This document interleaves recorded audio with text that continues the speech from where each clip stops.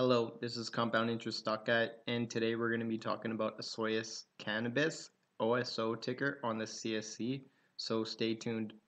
If you're new to the channel, please subscribe, hit the thumbs up if you like the video, hit the thumbs down if you dislike the video, and before we get into this, I want to disclose I'm not a financial advisor. This is just for entertainment information purposes. Do not buy or sell a stock based on anything I talk about in this video. Buy or sell after you did your research, due diligence on your own. And so Osoyoos Cannabis, I kind of heard about it on my letter. Maybe I even saw it. I saw it another day. Like I saw it because I usually check the CSC and I see what's moving sometimes. Like I try to do it fairly regularly because sometimes these CSC stocks can be really hot, straight up. So yeah, I don't know when I saw it, but anyways, I bought the stock, I think around somewhere around here, 25 cents. I might have bought it here. I might have bought it around here actually, to be honest. And then I sold it here at about 28 cents. And it was probably like, I don't know, pretty scary actually, because I didn't want to really, like, what if it goes to 50 cents or 75 cents or a dollar, like after it goes above? But lucky enough, I was able to buy back shares on Friday, and I bought even more. The first time I bought 1,000 shares. This time I'm buying 2,500 shares. So yeah, it's not like a huge position, but it's something that I think has a lot of potential. But yeah, there's 30 million shares out, so I really like that share structure, and the price of 24.5 cents is, I think, a great deal because the financing was done at around 45 cents. So yeah, the 52-week high is 35 cents, and the 52-week low is 19 cents. All right, let's get into the detailed about the business, how they want their business plan. So it says Osoyoos Cannabis will focus on the following revenue streams: sale of bulk winterized cannabis and hemp oil to licensed producers. So I like that. Provision of tolling extraction services to licensed producers, development and sale of proprietary Osoyoos Cannabis branded and white labeled products. Cultivation of our own cannabis and hemp outdoors. Okay, I like that a lot. Now we're talking. So apparently the financing that they did before they went public was done at 45 cents. So anybody getting in is getting in at better prices than the people that paid for the financing at the beginning. So I think that's pretty sweet. Osoyoos Cannabis in the Okanagan is they believe in high quality concentrates are the future of cannabis. Osoyoos Cannabis believes in the importance of customizable extraction solutions for Canada's top licensed producers. Osoyoos Cannabis is an applicant under the Cannabis Act for a standard processing license in association with the Osoyoos Indian Band in Oliver, BC. Our three phases of execution provide a multifaceted, forward-looking approach. So that's cool. So now they're talking global opportunity. They're talking about branding, unique and relevant brand identity, focuses on Canada's fastest growing demographics. Our facilities designed to CMG standards to allow for export through strain selection from our suppliers and specific processing control. We ensure the highest quality products. Product flexibility. We can produce a variety of products which gives access to wide-ranging markets and modes of consumption. Osoyoos Indian Band is considered one of Canada's most successful First Nation groups. Well, that's cool. The OIB has a record of leadership and success under the stewardship of Chief Clarence Louis, a Canadian Business Hall of Fame inductee. Wow, that's pretty cool. Who has chaired the federal government's National Indigenous Economic Development Board for over 10 years. As I grew up and studied our history, I became convinced that the remedy to most of our problems was economic development. That's awesome. The OIB's pro-business at the Nicamic Wine Cellars is an award-winning winery. So they already have leadership in place that has run an award-winning winery for that Indian band. So that's awesome. named Canada Winery of the Year in 2016. Wow, that's pretty recent too.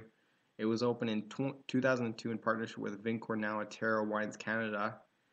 Miss Nick, I don't know what Nick Atero Wines is, if they're on the stock exchange or something, but I might look into it later. Nick Mix Vintner Justin Hall is considered one of the first Aboriginal vintners globally. Nick Mick Wines House, a winery located on OIB lands, is the first Aboriginal owned and operated winery in North America. The success of the winery has helped to bring prosperity and opportunity to the OIB ideals which Osoyoos Cannabis intends to foster. So they have a site location, is the process of retrofitting a 10,410 square feet facility in the Settlement Business Park in Oliver, BC. Is a 143-acre fully serviced project developed by the OIB. The vision of the Settlement Business Park is to encourage and accommodate economic development in this growth region. So the three-phase execution is they want to focus on extraction of cannabis and hemp oils for existing producers. Osoyoos Cannabis, highly tunable Vitalis supercritical CO2 extraction systems will allow for a wide range of finished products. Our equipment for the phase has already been built and delivered, and we are finalizing the details for the initial facility retrofit. Okay, so as soon as they get this retrofit, they have already bought the 4 Vitalis supercritical CO2 extraction systems. That phase 2 will continue to focus on extraction for existing lights. In this phase, we will retrofit the balance of our facility, and with additional equipment from Vitalis, double our extraction facility. We will also add packaging equipment and service to offer our customers. So the way it looks is though they just want to get a small part of the facility just so they become operational very soon. So whether that's maybe, I don't know, 1,500 square feet or 2,000 square feet, but then later on, then they can, the phase 2, I believe, if I'm thinking on the same terms as them, is then they'll have the full facility complete, and then they can double their extraction capacity. So maybe the first phase, maybe it's even more, maybe it's like 4,000, 5,000 square feet, and then the next one's another 4,000, 5,000 square feet. Because I don't think they'll use like 100% of the whole building. Like there's got to be some room for administration areas. Phase 3 of operations will be to develop and operate an outdoor cultivation facility. Osoyoos Cannabis has had preliminary discussions with the OIB about lease opportunities. Outdoor cultivation, about lease opportunities for this purpose. Preliminary discussions with the OIB. Lease opportunities. So maybe they can lease land, if I'm reading that correct. They can lease it to LPs so that they can grow. That'd be a good revenue source. That's like a crop or a IIPR style. Osoyoos Cannabis will be using Vitalis supercritical CO2 extraction systems, allowing for customizable product for all partners and customers. The phase 1 equipment has already been built and delivered. This consists of 4 Vitalis Q90S extraction systems. So running 10 hours a day only on standard business days. They are designed to tolerate running 24 hours per day, 365 days per year. These machines will process approximately 50,000 kilograms of dry cannabis or hemp annually.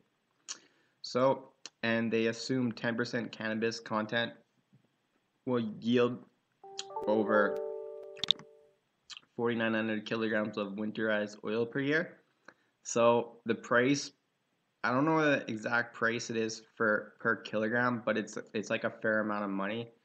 I know it's in the like, I don't know, it could be like 35 million. I don't know the exact number, but it was a good enough number that I looked at the price of the market cap of being around like $7 million, and I say like based on this that their market cap can go up a lot, like, because I mean if it's going on like a 3 to 5 price of sales, and that's like a low target for cannabis companies, then I can see a lot of upside.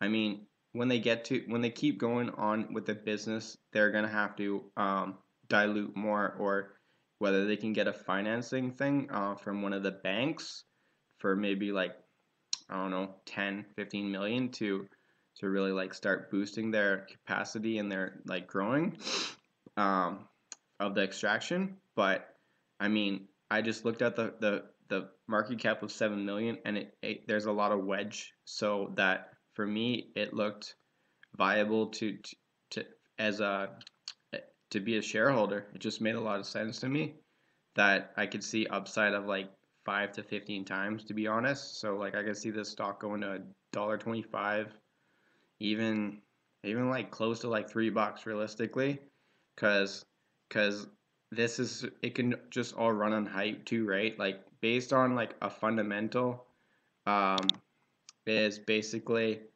it would be I don't know, like a $1.25 or something like that. It'll be like realistic to be a fair value, but then like when people get all hyped about it and the low share structure, they can run into $3, $4, right? So for phase two, Osoyoos Cannabis plans to four more Q90S. This with double capacity and approximately 100 with winterized output of over 9,800 kilograms. So then that's when it really gets attractive, the valuation of it right now. So they commence facility retrofit right now. So in February, it was just retrofit details. Now commence facility retrofit phase one retrofit complete in August. So that's when the hype's gonna really start coming up, when they start getting their getting close to getting their processing license, and especially with their low market cap and their low share structure, like I can see them start getting really hyped over the 27. It's the forefront of cannabis products, right? And especially because they're doing it at the right time, right? Because this is going to be right before legalization 2.0, where they can do vape products and all that stuff like that for all the LPs. So I can see them honestly getting a big deal with one of these LPs. There's like 100 LPs in the system, right? So whether it's like Saniva, whether it's, I don't know, there's just so many different companies that would probably want to have a deal with them. So they're probably going to be announcing that stuff soon. I mean, that's just my speculation hat on. I mean, it's not guaranteed, but that'll really add, that'll de-risk their business plan. Monthly sales of dried flower grew, while monthly sales of cannabis oils grew 91.7. Osoyoos Cannabis will use environmentally responsible and industry-leading Vitali Q series CO2 extraction system, providing extremely high-grade oils. Extracts allow for precise dosing and incorporation into a variety of products, including lotions, beverages, and edibles. I like that. Consistently dosed and purified for consumer safety, products with longer shelf life and better stability. Many countries only allow for extract-based cannabis products. Phase 3. I like this part. Phase 3 of our business will be able to cultivate a captive supply of hemp and cannabis outdoors on OIB lands. The Okanagan Valley is one of the hottest and driest places in Canada, making it an ideal location for outdoor cultivation, allowing us to cultivate at a very competitive cost per gram. Osoyoos Cannabis has had preliminary discussions with the OIB about securing land for cultivation. The OIB is very supportive and has indicated the leasable land will likely be available to Osoyoos Cannabis when required. Okay, so the leasing thing is just for themselves, if I read that right. Marketing presidents, so they're talking about Lakota, was founded by Creeman Richard Stewart, who wanted to use indigenous images and messaging to provide a natural and effective product based on traditional knowledge. Yeah, so I mean, Osoyoos Cannabis is like part of the Osoyoos Indian band, and so they're like they want to like show off their heritage, right? Like that's the thing with First Nations and stuff like that. They really like to show off their heritage. So they're talking about like Lakota, to provide a natural and effective product based on traditional knowledge. Lakota is a widely abused product across demographics and is focused on addressing pain relief. The particular niches are being natural and healing in balm. Burt's Bee has become a widely recognizable brand. I agree. Burt's Bees make very good lip balm. They're like the best. That stands by a mandate of natural products. Founded in 1984, Burt's Bees began as a small-scale craft operation where brand ethos of responsible farming and sustainable developed and remains today. These are branding concepts that bring value to brands like Osoyoos Cannabis product offerings. I like that. Will include oils, creams, gel capsules, and various other product opportunities. I like these branding. Like that's a nice logo, in my opinion.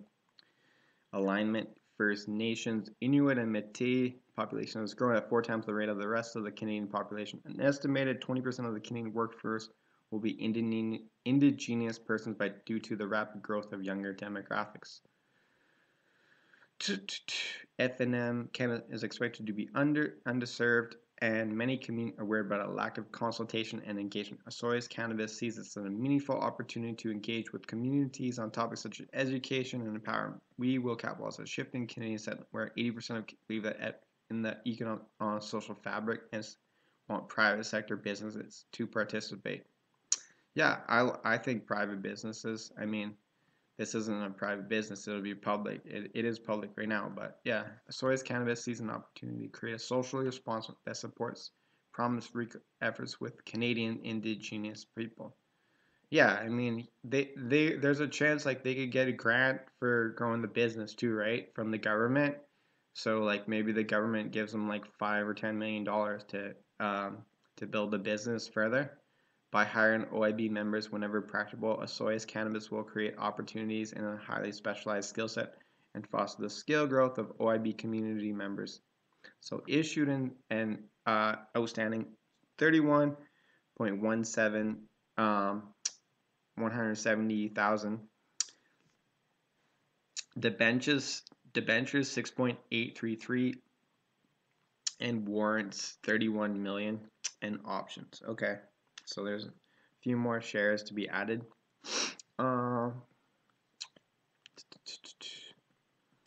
Sale, but the thing with the warrants, like that's a guaranteed future cash. So it's not really that bad. Warrants that shall generate approximately 15.3 million. So it's gonna add more shares to the float, but that's like based on about like a 50 cents per share warrant. So that's like awesome, right? That'll be $15 million based on 50 cents per share, and you can get this stock at 25 cents. So options shall generate approximately $900,000. So I mean, they're gonna get some cash coming in with their debentures and warrants. They just have to bring the stock price to like a probably certain number, and then all those warrants will be called in maybe. I don't know the details, but I'm sure when it starts like going up a lot, people will want to transfer. Sell bulk winterized cannabis and hemp oil with input material sourced from other licensed producers. Provision of tolling extraction to licensed standard and micro cultivators. Development and sale of proprietary Osoyoos Cannabis branded and white labeled products with inputs material sourced from other licensed. As we evolve from other LPs. As we evolve, we will cultivate our own cannabis and hemp outdoors to use in our bulk oil sales, branded and white label products. Yeah, I mean, I look forward to them evolving. So let's look at the management. Mr. Goldberg is a chartered professional and a former senior partner in two major accounts. He has over 30 years and was the head of the public company. He is industry expert in cannabis cultivation, aggregation, distribution, retail, mining, oil and gas. I'm looking for some gold, right? He was active in the medical cannabis industry and until recently was interim CEO of an integrated licensed producer in patient agriculture. Well, that's cool. He's the CEO. He was interim CEO of an integrated licensed producer. I'm not sure. I wonder where that was. COO is a graduate of Osgoode Hall Law School and a member of the law. In addition to having worked in both full service and he has worked as an investment banker and was in charge of for an international medical real estate. Mr. Malhotra has over 25 years in accounting. Moved to the Middle East. Worked as vice president for a private group of service companies in Toronto. Quality assurance manager. Dr. Liu holds a PhD in microbiology from Murdoch University. He has more than 10 years in quality assurance and regulatory affairs for strictly regulated health products, including medical cannabis. Well, that's the key ingredient that they're going to use, so it's nice if the guy's got experience and other natural health products. He has worked extensively with a wide range of herbal extracts that possess various medicinal properties. Dr. Liu has significant knowledge and experience in interfacing with Health Canada, the U.S. Food and Drug and other international regulatory. Dr. Liu is one of 6 members of the Health Canada for natural. The group was formed to develop GMP standards and licensing regulations to improve the level of quality assurance for natural health products sold in Canada. Okay, Gerald, did we already go over him? Yeah, we did. Michael Ash. Mr. Ash, he's the director, brings a wealth of pharmaceutical industry expertise in the areas of domestic and international sales and distribution, and was identified that owned the company as Mr. Ash was president of Nutrilab Canada, where he developed and launched private label brands of vitamins. From 1997, Mr. Ash held the role of senior pharmaceutics, where he successfully grew sales of vitamins and over-the-counter from $50 million to close to $100 million. That's awesome. He was able to accomplish substantial sales growth due to his strong retail relationships, allowing the business to become the #1 supplier of private label over-the-counter products from 1984 to 1995. Held progressive sales roles of Apotex Inc. Apotex Inc. is a very big company, very big. They're a pharmaceutical big company, including the role of managing director international, where he was accountable for the company's generic. He holds a BA in political. Apotex, I believe, they're connected with CanTrust. I have to double check that, but I'm pretty sure. Sarah Lee, an early advocate of the benefits of pharmaceutical application of cannabis, Mrs. Irwin was the director of investor relations of Cannacet Therapeutics, an early-stage cannabinoid pharmaceutical that in 2000 became the first publicly traded cannabis company in North America. Huh, Cannacet. I gotta look at that. I'm gonna look at that later. You guys can look at it as well. Mr. McGann is the managing partner of Thought Launch Capital Investment Space. He has also served head of investment bank for Mackey Research. He has also served as vice chairman and head of investment banking for Mackey Research Capital Corporation. Oh, that's good. Mackey is a pretty big investment banking company.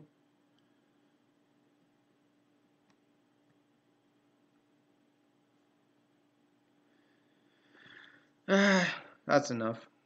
Anyways, you guys can read this. You guys can read this for yourself. Go to osoyooscannabis.com, and then you can go to investors part, and you can read this presentation.